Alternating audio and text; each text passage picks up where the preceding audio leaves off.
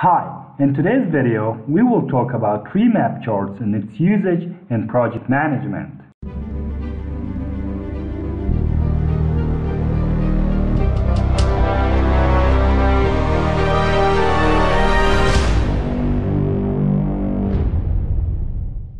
Tree mapping is a data visualization technique that is used to display hierarchical data using nested rectangles.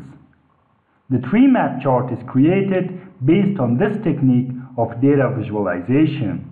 The Treemap chart is used for representing hierarchical data in a tree-like structure. The larger rectangles indicate the root or main branches of the data tree and are subdivided into smaller rectangles that indicate the sizes of the nodes that each branch of the tree has. In project management, we can use the Treemap charts for different purposes. In this example, we have used it for displaying the main risks and the sub-risks in the project. So in the hierarchical level, the bigger the rectangle is, the higher the element is in the hierarchy. In here, I have the main risks, which are decomposed into sub-risks with lower costs and impacts than the main risks.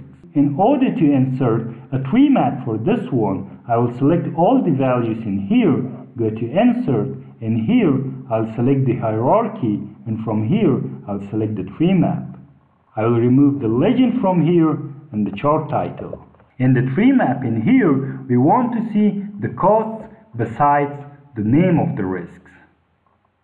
So what I will do is, I'll click the data labels, right click, go to Format Data Labels. In here, I'll select the value and the separator will be comma.